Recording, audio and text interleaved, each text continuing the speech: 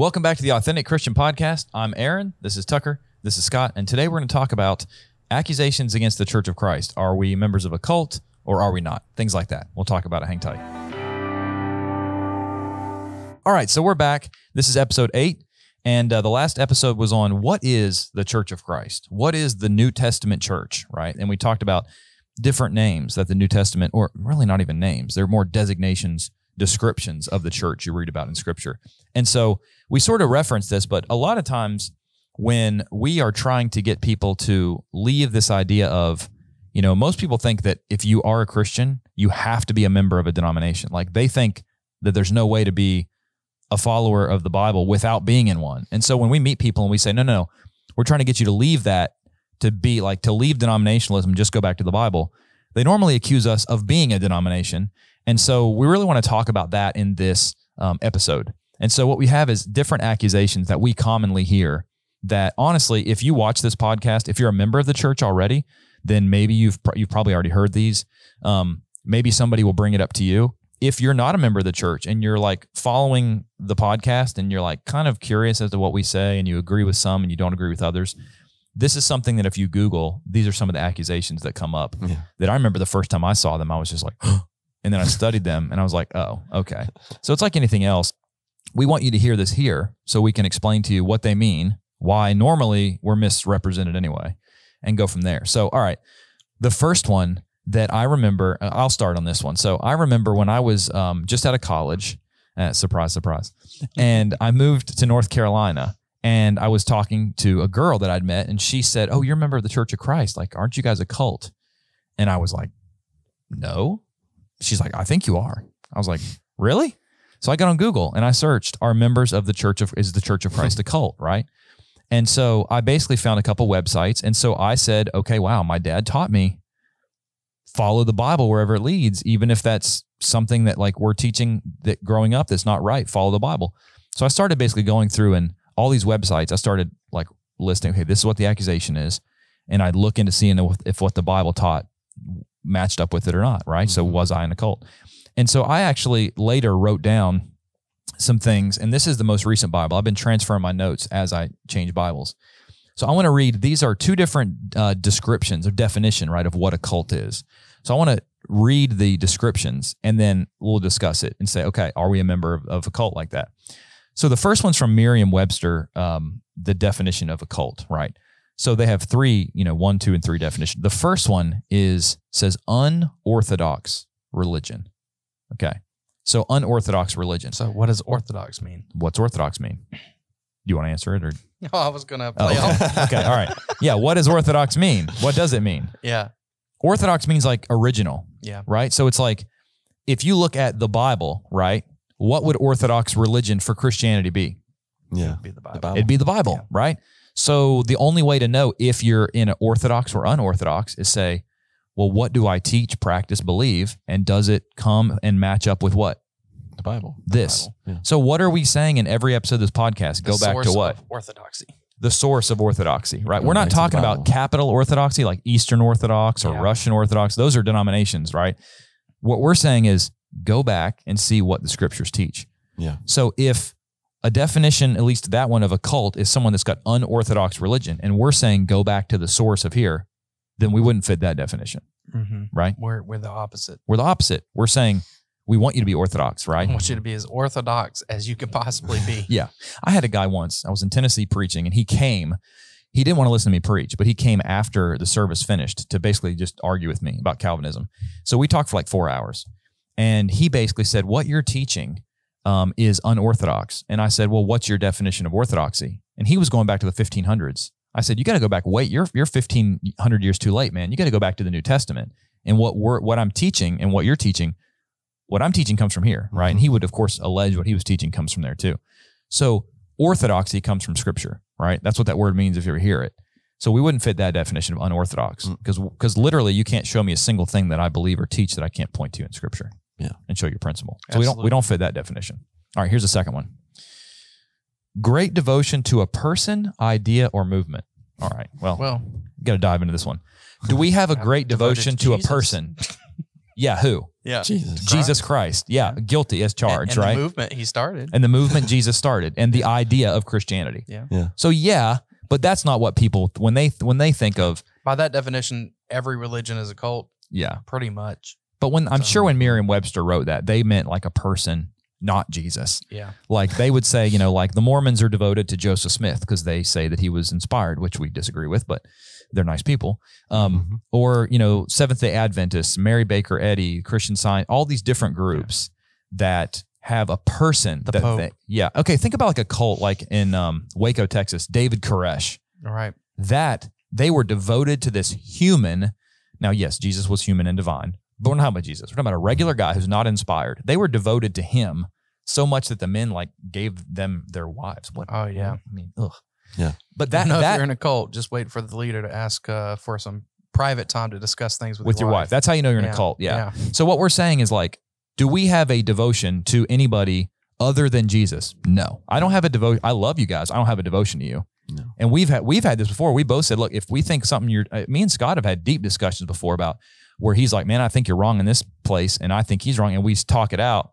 A lot of times he's right, but we discuss things, and we have a devotion to one person, which is Jesus Christ. We have a devotion to God, right? So that we don't fit that definition as it's written, right? Okay. Third definition from this dictionary: a system of religious beliefs. Okay, I guess literally that's almost everyone like, with a religion. Yeah. So that's like a that's probably like that sub definition. We don't even need to. Do we have a system of religious beliefs? Yes. We'd say the scriptures, right? Yeah. No creed or anything other than that. So, all right. Now, this is another one I got off Billy Graham because I wanted to say, okay, that's what a dictionary says. What is a religious organization? So Billy Graham's website says this.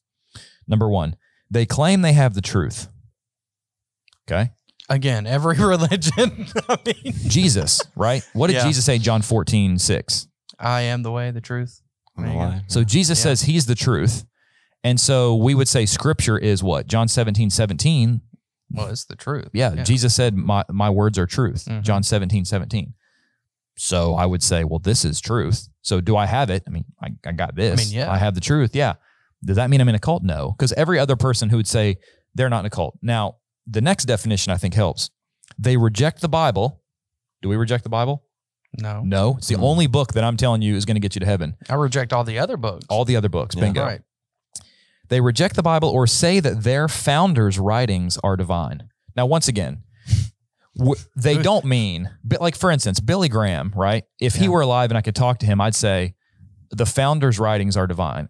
Christ founded Christianity. Do you think his writings are divine? And he'd probably say yes, and we would both understand Jesus didn't write anything himself, but John 16, he inspired through the Holy Spirit the apostles, and they wrote. 2 Thessalonians 3 talks about, and 2:15 talks about the writings or spoken word from the apostles who wrote the commandments of the Lord, Paul.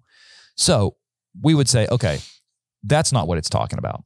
The only person's writings that we think are divine are God's or the people that he inspired in the first century. We don't think there's additional revelation like the Book of Mormon, those sorts of, that sort of description. So we don't fit that definition either. Yeah. Okay. This is a third one from Billy Graham. They reject the divinity of Jesus. Do we reject the divinity of Jesus? We do not. No, of course not. We have a whole nother program on Answering the Error where we answer other videos and we basically try to pick apart a Jehovah's Witness video that says that Jesus is not deity. That's the whole point of our video, is showing, it's for an hour long, I think. Maybe it's 30 minutes long. We're saying Jesus is deity. Yeah. In our last season, we had a short video on that. Yeah. On the in-between that season and this one. Yeah. So, yeah, definitely not that. Yeah. So at least those two different definitions from different locations of a cult, we don't fit the definition. So if you have a different definition, I'd love to hear it. But pretty much, if I show you everything I got from here, the only way you could say we have a cult is if you'd say Christianity is a cult. Yeah. Some people do, and to their definition, they'd say, you have a devotion to Jesus, that's why you're in a cult. I'd say, well, guilty as charged, if that's what you want to call it. But that's normally not what people say. Normally, I think a lot of people, when they say you're a member of a cult, what they mean is, I don't like your views. Yeah, I literally have on my notes. Sometimes people can't answer your arguments, so they have to slander you. Yeah. What is that? Argumentum ad hominem. Let me just attack your character. Attack the man. I'll just use a word that sounds really scary, cult, especially in our society, because, hey, Where do you see cults? They're the scary villain people in the Yeah. movies. And you want to get people to run, you just say you're in a cult. Oh, yeah, it's really culty. I think about this, like Acts 24 in verse 4, verse 5. Paul is basically on trial, okay? And if you look in Acts 24, verse 5, for we, this is Tertullus, who's basically an orator accusing Paul, we found Paul, a plague, a creator of dissension among the Jews throughout the world. Well, why? Because he's saying, leave Judaism, become a Christian. So, of course, they don't like him. Mm-hmm. A ringleader of the sect of the Nazarenes. That word sect in Greek is heresies, basically. It's where we get our word heresy, which means you're causing division from the true church, right? So these people literally are accusing the Apostle Paul, who's inspired, of being a heretic, and basically saying you're trying to divide and get this group to go off and follow you, right? They accuse Paul of that. How did Paul respond? Look at verse 15. When Paul finally gets a chance to talk, in verse 15, he says, verse 14, okay, 24:14. But this I confess to you, that according to the way which they call a sect, so they say this is heresy, and here's what I say, I worship the God of my fathers, believing all things written in the law and the prophets. And Jesus said in Luke 24:44 and following that all the prophets, the writings and the prophets and Psalms spoke of him. So basically what Paul is saying is, you're accusing me of being in a sect. Mm-hmm. You're accusing me of being in a denomination. You're accusing me of being in a cult. You can say what you want, but I'm worshiping the God of heaven, according to all the things that the Bible teaches, right? That'd be the modern day like paraphrase. Mm-hmm. So you can call anybody you want to a cult. If I just didn't have an answer, a response to somebody's argument, I could say, well, you're in a cult. And I'm like, okay, well, explain to me why I am. Like, let's hear your argument. I'd like to hear a logical argument. Yeah. But most people don't make that. Well, at that point, whenever you reach the point in a conversation where somebody's just going to apply a label and dismiss it, there's no more discussion anyway. No, because they're not interested in explaining why they think you're in a cult. They're just saying, I'll slap this label on you and move on with my life and not think about it anymore. Yeah. It's like when you're discussing a Bible verse with someone and they say, oh, it's out of context. And I'm like, all right. Like, let's open up our Bibles. Let's look at the context. No, I don't want to. It's like, okay, that wasn't a legitimate objection. So you're dishonest. All right. Let's look at a second accusation. Now, works-based. Some people say, you guys in the Church of Christ, okay, teach a works-based salvation. And I'm like, I'm just teaching what Paul and Peter taught. But they still say you teach a works-based salvation. Now, Tucker, did you want to say something about this one? Is there a... Yeah. I'm just kidding. On Answering the Error, we did a whole hour-long episode. Don Blackwell and I, we have a show called Answering the Error where people submit videos and we watch them. And so we did one on, does the Church of Christ teach a works-based salvation? It's actually a guy who left the Church of Christ, he says, and says that we have a works-based salvation. So we watched through his argument and basically say, well, this is what the Bible says. But I mean, some people have this idea that baptism is the only thing that the Bible is a work and nothing else is a work. What does the Bible say about lots of other things that people teach? Like, someone that says you just have to believe. What's the Bible say belief is? No, it's a work. It's a work. I mean, John 6:28-29, they asked Jesus, what are the works that we must do? And Jesus says, believe in the one who sent me. Yeah. So, believe. What are the works we need to do? Believe. Isn't that ironic? I mean, other passages too. What are some other passages? I know you guys know this. I was going to say that video is very helpful. I recently watched it trying to deal with that topic. Yeah, because basically what they say is we say you have to believe. They're like, yep, I'm cool with that. You have to repent. Oh, I'm cool with that.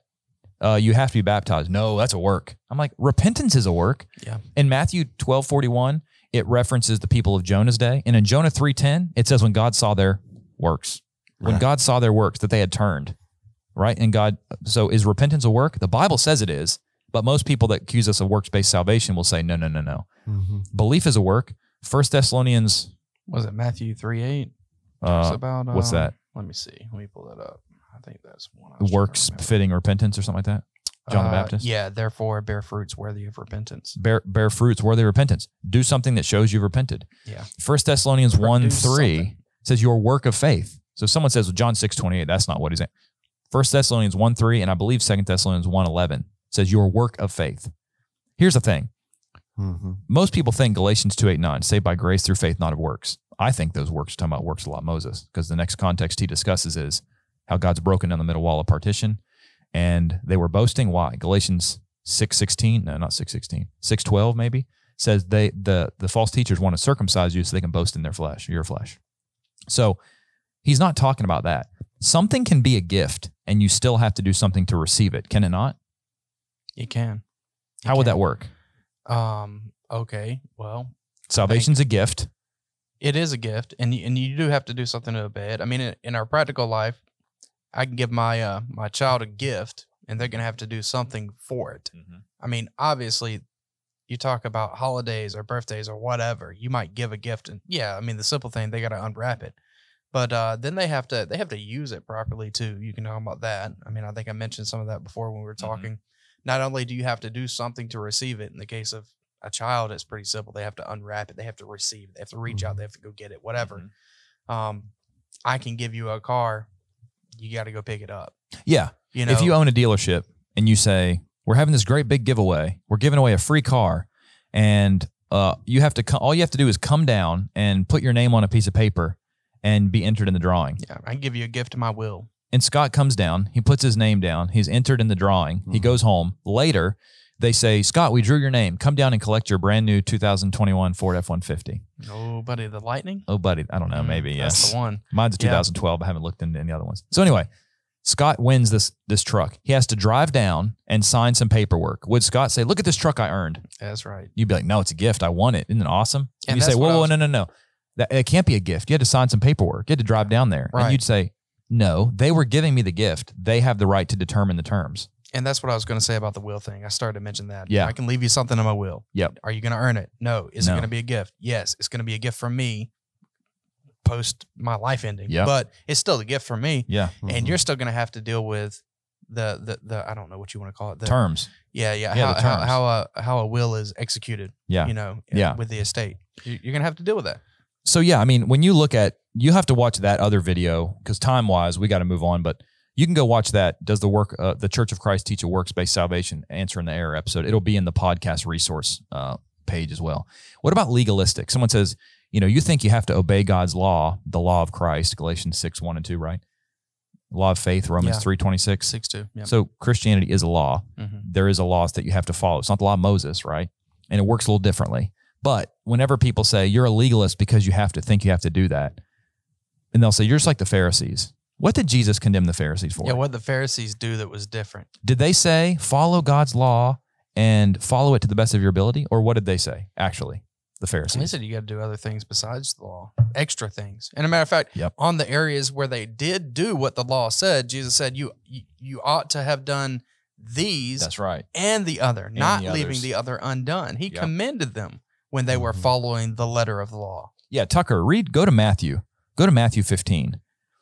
In Matthew chapter 15, read verse 6. Yeah, read Matthew 15:6. He need not honor his fathers for the sake of your tradition you have made void the word of God. So he says, you've made the commandment of God of no effect by your tradition. Basically, if you look at verse 3, why do you transgress the commandment of God because of your tradition? Jesus never condemned the Pharisees for trying to keep the law of Moses. Jesus kept the law of Moses perfect. Is Jesus a legalist? No. I don't hope you'd not call Jesus a legalist. Jesus kept the law of Moses perfectly. Mm-hmm. What Jesus condemned the Pharisees for was when they said, oh, this is God's law? Don't worry about that. Keep man's law. Yeah, it's like this. Jesus, please come into my heart. You're making of no effect baptism. When somebody tells me that I'm a legalist for saying the scriptures say you have to be baptized to be saved, here's in essence what they're saying. They're saying what you just said, which is if you teach a sinner's prayer, you're saying God's word says repent and be baptized. I'm teaching something different over God's word. That's right. You're actually the legalist. You are creating a doctrine that says this is what you need to do, and you are making of no effect what Jesus commanded about confessing his name before men or repenting. Maybe you'll say, oh, yeah, well, you are going to confess his name before men. Like, okay, well, then the sinner's prayer didn't save you. Yeah. Right? I mean, it's one of those two. You're not going to be saved by asking Jesus into your heart and that's it. Or you're going to have to say there's something else besides that I have to do. Mm-hmm. And anyway, you're making other things of no effect. Anytime you say, well, God said this, but I say this, and you say something different, that's legalism. You're making laws for God. Right. And in Romans chapter 10, you have Romans, Tucker? I can get it. Go to Romans chapter 10 and read verses 2-4. For I bear them witness that they have a zeal for God. They have a zeal. They're zealous for God. Yeah. but not according to knowledge. But they're ignorant of what God's word says. Keep reading. For being ignorant of the righteousness of God and seeking to establish their own, they did not submit to God's righteousness. So God has a righteousness. They rejected that because they were ignorant of it, and they wanted to make their own righteousness. Read verse 4. And what is righteousness? It's what God has told you to do. What God has said. Read verse 4. For Christ is the end of the law for righteousness to everyone who believes. So Christ is the end of the law to righteousness to everyone who believes what? I mean, that's present tense, present participle. It's talking about believing everything Christ taught. And then later in 10, he's going to talk about Israel, verse 1, what he wishes they would do to be saved. So you're only legalistic if you make up laws for God and ignore his word. Yep. Yeah. Hey, everybody. Thanks for listening to the Authentic Christian Podcast. This podcast is sponsored by the Gospel Broadcasting Network, or GBN for short. You can hop on the App Store, search Gospel Broadcasting Network, and you can download the app. And there's this show, many other great shows that you can watch or listen to and start learning more about the Bible and why we're here, what our purpose is. Thanks for listening. All right, last objection. We have 7 or 8 minutes. Did Alexander Campbell start the Church of Christ? All right, so let me explain this. We referenced earlier there was a Stone Campbell movement in the 1800s, right? These were guys who were members of denominations. Campbell started out Presbyterian. His dad was a Presbyterian minister. Then they left and became a member of a Baptist association, finally left that in 1830. And so they basically said, he was born in 1786. Presbyterian, Baptist, saw some things that he thought were not what the New Testament taught, was trying to examine it, and he basically said, drop all human names. Some people didn't like that. They started slandering, calling them Campbellites, right? If a guy says, I'm just a Christian, and you don't want him to be just a Christian, you have to start thinking of something to call him, because you won't just say, oh, you're just a Christian and you're giving up these human names. They start calling them Campbellites, right? And so in 1828, I have a quote. Somebody asked him, what is Campbellism? Because people were calling him Campbell. It's like Methodism. They were saying this guy started his own denomination. Campbell said, they asked him what it is. He said, it's a nickname of reproach invented and adopted by those whose views, feelings, and desires are all sectarian, all denominational, who cannot conceive of a Christianity in any other light than an ism. He's basically saying people who can't understand how you could be a Christian and not be a member of a denomination, they don't understand how it's even possible. They say, well, you have to be a member of a denomination. So instead of saying, wait a minute, nobody in the New Testament was, they start making up a name to call Campbell. This is another one in I don't know when it is, but a New Orleans newspaper called Campbell the founder of a new denomination, founder of a church. And he wrote a letter back to the newspaper and said this, I've always repudiated all human heads and human names for the people of the Lord, and will feel very thankful if you'll correct the erroneous impression which your article may have made in representing me as the founder of a religious denomination. So in New Orleans, they see droves of people following this, listening to this preacher, and they think, oh, he started a new church. And he's like, no, please write in your newspaper that what you wrote was wrong. I didn't found anything. I just want you to go back to what? To the Bible. To the scripture. Go back to the scriptures. So that's what he said about it. What about the fact that there's records before him? Way before. Before he was born. Way before. Right? Yeah. Yeah.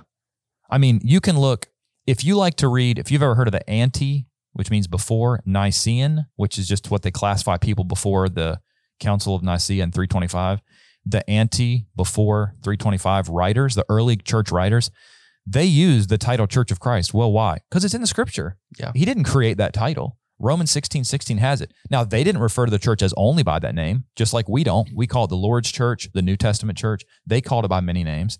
But you've got Ignatius of Antioch, Clement, Origen, Hippolytus, Cyprian, Julius Africanus, Dionysius, all those guys that I looked up right before we started on my software. But the truth is, it doesn't matter how many of those guys used it because it's in Scripture. They're not inspired, right? Scripture's inspired. That's right. And so, like, if that's not early enough for you, that's 1,700 years before Alexander Campbell's born. I mean, and it's in Scripture. I mean, I could give you reference and article, and we will. We'll put some articles in the podcast resource page that show in the 60s, 8 churches of Christ, groups of churches of Christ in England in the 1660s, 100 years before Alexander Campbell was born. They called themselves the name of Church of Christ. That's just the name they chose. They had baptism by immersion, all right? They celebrated the Lord's Supper and had elders and deacons. Yep. There's a group that was called the Anabaptists. They said falsely called the Anabaptists. They called themselves the Church of Christ. They taught baptism for the remission of sins. They had some stuff Calvinistic-wise that I think they were off on. But everyone was engulfed in Calvinism in the 1500s and 1600s. Yeah, they were trying. They were trying. And that's all we're saying is try to study your Bible and say, Is this what the Bible teaches? And if your answer is no, just go back to the Bible. Yeah, just give it up. Just admit. Just change. Be willing to change. Don't get locked into this idea of, our father's religion. Yeah. Follow the faith of our fathers. No, follow the faith of the scriptures. That's right. And if you find you've done something wrong, well, just change, repent of it. That's what that is. That's right. To change your mind about something, right? Yeah. And that follows suit with the action. So you make that change. And that's the most that you can do. Yeah. That's you right. have the Bible. You can read it, look at it and read it, and do your very best to be honest and sincere about what you read and follow it to the best of your ability. Mm-hmm. Beyond that, what else can you do? Yeah. And that's what all you can saying. do is your best. That's what we're saying to do. That's what we're saying. And that's what Campbell was trying to do. Yeah. And he got slandered for it. Yeah. And there was a lot of group of guys. He basically was just a really good preacher. He was. Other just guys. a really good preacher. Good preacher. And everyone said, wow, this guy's such a good preacher. People are following him. He's starting his own church. And he's saying, no, I'm not. I'm not. Okay, let me give you a parallel. Get your Bible app out. Go back to the Old Testament. Look up 2 Chronicles 34. And while he's looking, on that footnote, just to tell that off, he wanted to do his best. Yep. He didn't start it. The That's history right. shows. You can look up records. Oh, yeah. Churches of Christ throughout history, well before he came on the scene. Way before. He didn't start the Church of Christ. That's and lots. irrefutable. You can't prove that he did it. You can prove the opposite. You can prove he didn't, yeah. With history. If you said Aaron Gallagher started the Church of Christ, all you'd have to do is look before I was born and see, wow, they existed before he was born. He didn't start it. And that's what you can look all the way back to Scripture, 1,800 years before he's born, and he didn't start it. Absolutely. So read 2 Chronicles 34, 14, and just read a couple verses. While they were bringing out the money that had been brought into the house of the Lord, Hilkiah the priest found the book of the law of the Lord given through Moses. Then Hilkiah answered and said to Shaphan, the secretary, I found the book of the law in the house of the Lord. And Hilkiah gave the book to Shaphan. Shaphan brought the book to the king and further reported to the king all that was committed to your servants they are doing. Okay, that's good. So here's what happens. In 2 Chronicles 34, which is the very end chronologically of the people of Israel before they go into Babylonian captivity, right? What happens is he finds a copy of the law and he basically says, look, we need to read this and obey it because there were certain things they hadn't been obeying. Same thing happens, Hezekiah, Josiah. They find something they're not doing and they say, we need to go back and we found the book of the law. We need to obey it. Did they invent the law of Moses? No. Did they start a new form of Judaism? Mm-hmm. No. They said, go back to the law, which was given in Exodus. And nobody called them the Hilkiahites. The Hilkiahites or the Josiahites or the Hezekiah. Yeah. No, they just said, go back to what God wrote. And that's really what we're saying is we're saying that Luke 8:11 in the parable of the soils or the sower says that the seed is the word of God. If you have a seed that's thousands of years old, which this is a seed, a seed in word form, whenever you plant it, Christians are going to grow, right? Right. So it doesn't matter how long it is. When you plant this word of God, it's going to make Christians. Right. A given seed type only gives a tree Bingo. or a plant of that type. It doesn't give many varieties. Yep. You don't have a tree with many varieties of different fruit. We're trying to be like Hilkiah here. That's what right. we're trying to do. That's right. We're stepping into the shoes of Hilkiah and we're saying to you, here's the information. You have it. Just turn back to it and follow it. That's perfect. That's awesome. Check out the podcast resource page. We have a lesson there, which church to join. BJ Clark, it's a great lesson, one of my favorites over the years. And so we want you to join the church that you read about in your Bible, okay? Be added to that church, not join a man-made church. Thanks for watching with us. We'll see you back on the next episode of the Authentic Christian Podcast. Have a good day.